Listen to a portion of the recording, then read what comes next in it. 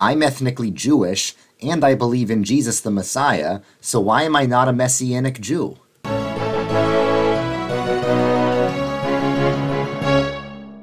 Hey guys, welcome back to KingdomCraft, where we talk about Christianity while building churches in Minecraft. And the church that I've been working on is a Presbyterian church in Minecraft. It's not a substitute for real church. I'm a Presbyterian in real life as well, and I encourage everyone to go to church in real life instead of, just going to church in Minecraft, because that doesn't count. But yes, I'm a Presbyterian as opposed to a Messianic Jew. So what is a Messianic Jew? Some people think it's any Jew who believes Jesus is the Messiah, or any Jew who believes the Messiah has come at all, for that matter, because I know there's a few small Jewish groups that believe in other Messiahs that have arrived. Generally, mainstream Judaism believes they are still waiting for their Messiah, and generally Christianity, actually all of Christianity, believes that the Messiah of the Jews has already come. It was Jesus Christ. So, some people think that simply because I am someone of Jewish heritage who believes Jesus is the Messiah because I'm a Christian, some people think that automatically makes me a Messianic Jew. Because I was at a friend's house a few summers ago, and her grandmother was like this, dispensational Zionist lady who thinks the state of Israel is going to make the world end or something.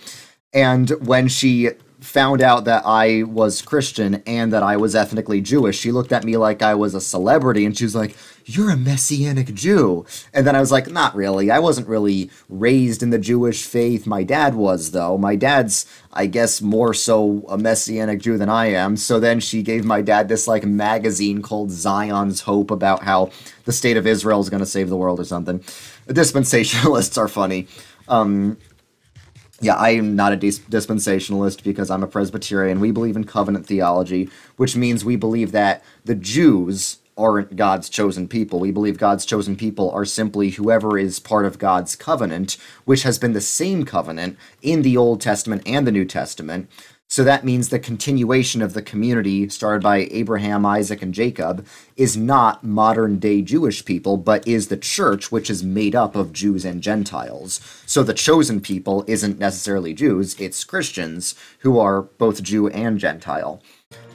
So if you're defining Messianic Jew as simply any Jew who believes in Jesus, then sure, I guess you could say that's what I am, but generally Messianic Judaism speaks of a particular movement that's distinct from that. Generally, Messianic Judaism is a movement that tries to see itself as part of the Jewish community rather than the church community, but still aligning itself with Jesus, basically. So there's a few problems with that. Number one, basically Messianic Jewish groups, especially Messianic Jewish groups that follow Jesus, are not seen as legitimate Jewish groups by the rest of Judaism.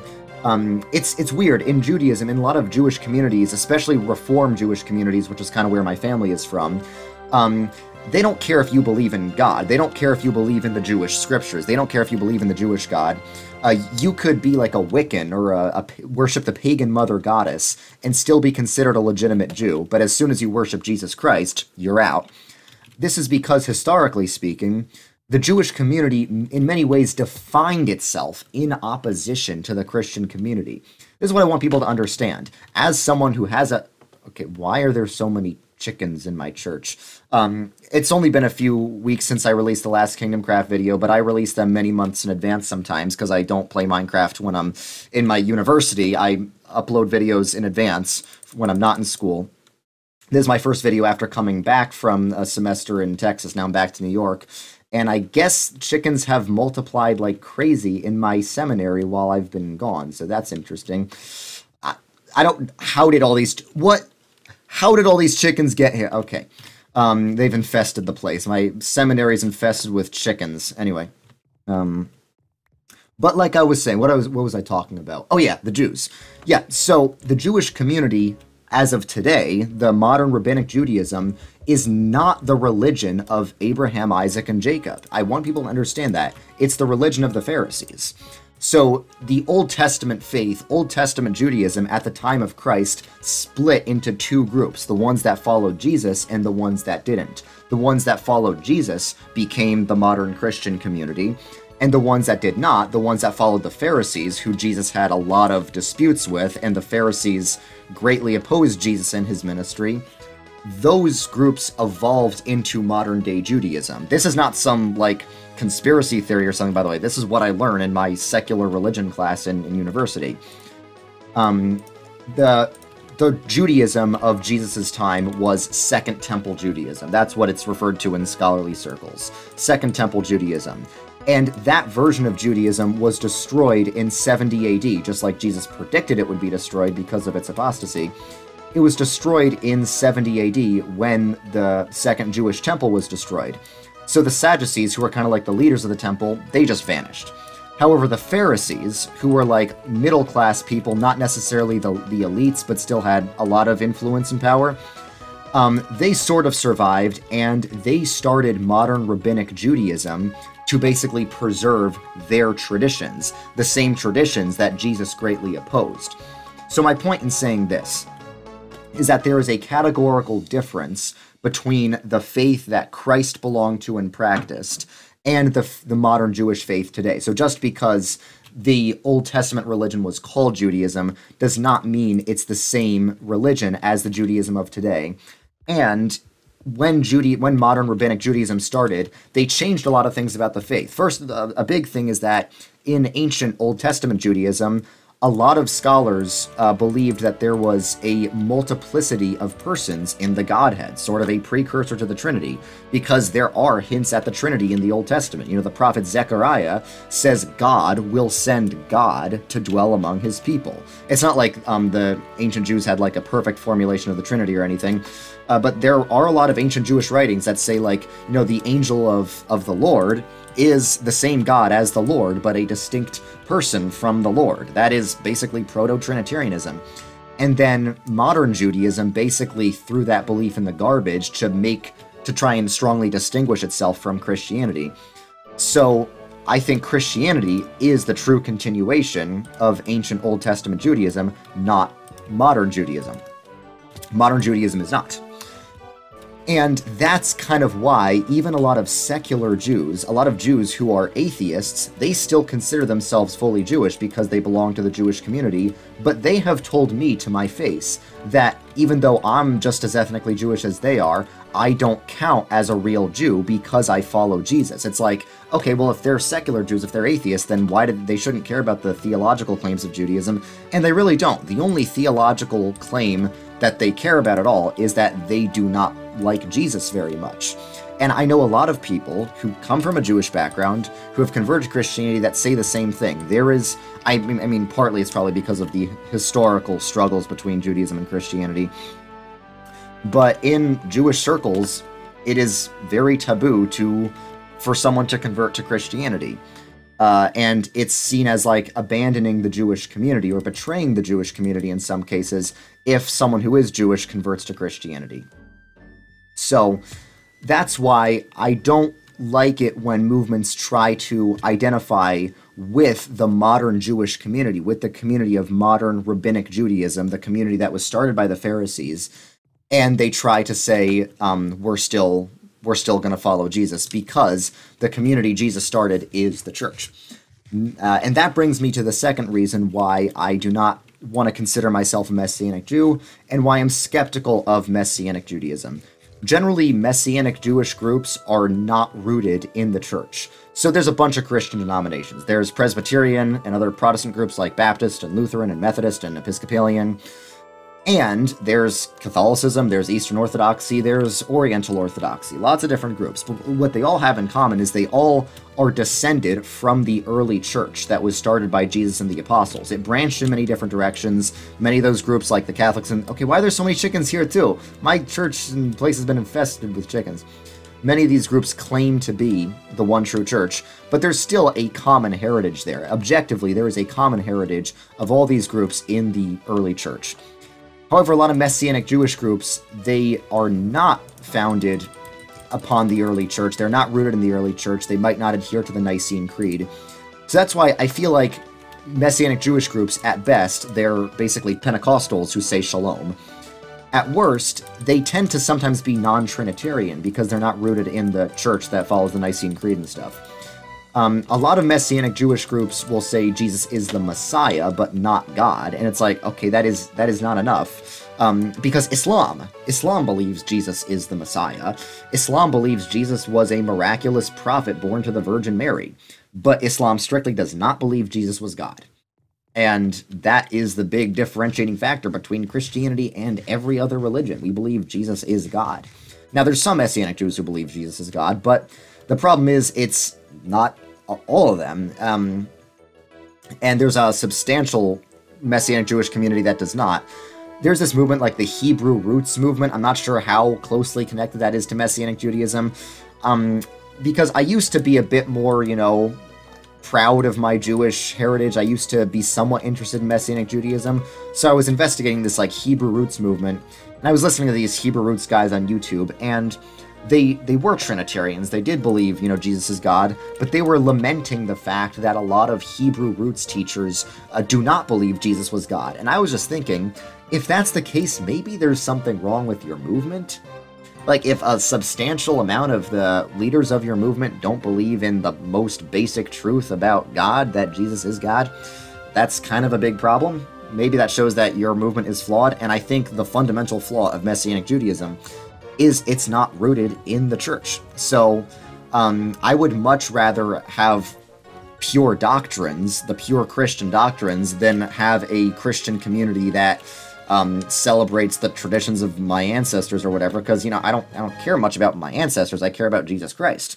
And I think that the one holy Catholic Apostolic Church, specifically in the Presbyterian tradition, but I respect the other Christian traditions as well, that's where you're going to find Jesus. And I'm not saying all Messianic Jews are not true followers of Christ. I'm just saying it's not a very reliable brand. That's what I'm saying. It's suspicious at best. It's suspicious at best. So there's a good chance that there's a lot of devout Messianic Jewish believers, and there are people who consider themselves Messianic Jews and still belong to a more established Christian tradition, and that's what I'll get to in a second.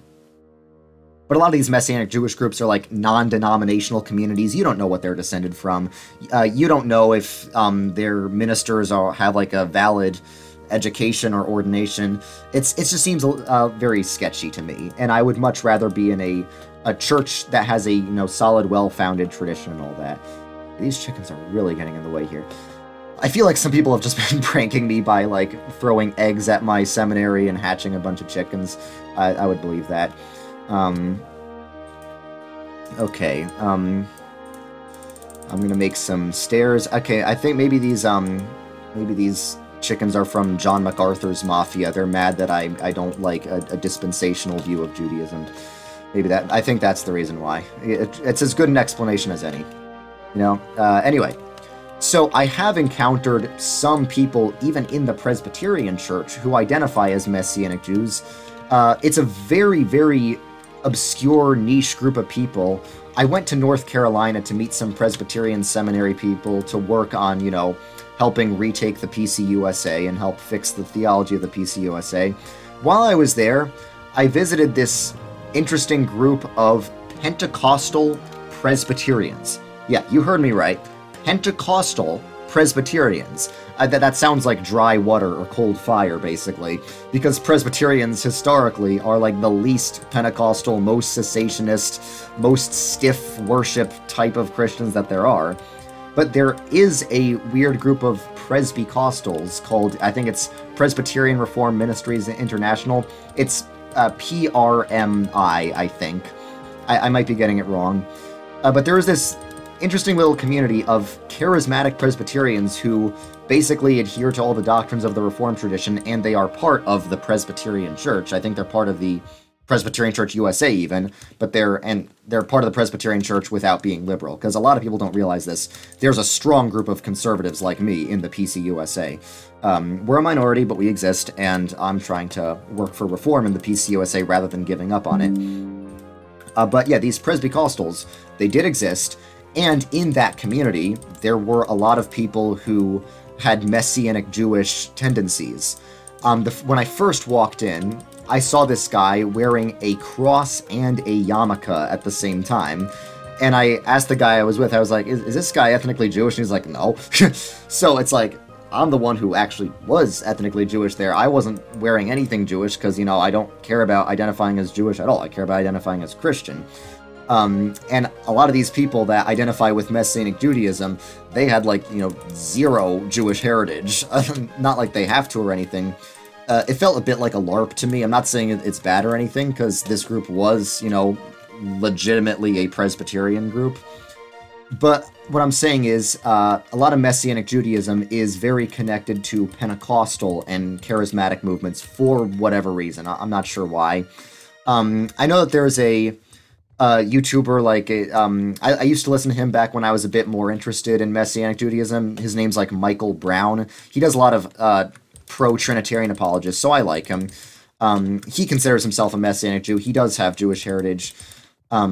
And he's also very, you know, Pentecostal and charismatic in nature. So I see a lot of overlap between Messianic Judaism and Pentecostalism. My problem with Pentecostalism is not that it's continuationist. I've never really considered myself a strict cessationist. I'm more open to, like, the existence of charismatic gifts than a lot of Reformed people are. I just feel like the way Pentecostals do it is often not very careful. I think it's better if there's like a more established church overseeing all of this. My problem with Pentecostalism is it's often doctrinally very sloppy. That's why there's a whole group of oneness Pentecostals that are non-Trinitarian, which is heresy. Of course, not all Pentecostals are like that, but same deal with Messianic Judaism. With Pentecostalism, it's often not rooted in historical Christianity, which is why you'll see a lot of sus theology. That's pretty common. So I guess the three main reasons why I don't consider myself a Messianic Jew are, number one, the Jewish community is largely built upon a rejection of Christ, so it's not something I want to associate myself with. Even if it is my heritage, you know, maybe my heritage is just bad. Like, of course, I believe in the end all nations will be redeemed, including ethnically Jewish people, but that doesn't mean I should associate myself with the Jewish community before that happens, if you know what I mean. So, yes, I'm not someone who believes that God is completely finished with the Jewish nation as a whole, but at the same time, that doesn't mean I should associate myself with them, because right now they strongly reject Christ. And St. Paul was lamenting this in Romans 9, but he said they have experienced a real hardening. And it's a hardening that I've seen being in the Jewish community myself. It's a hardening that has lasted almost 2,000 years and will probably continue to last until the end of time. I don't know exactly what's going to happen.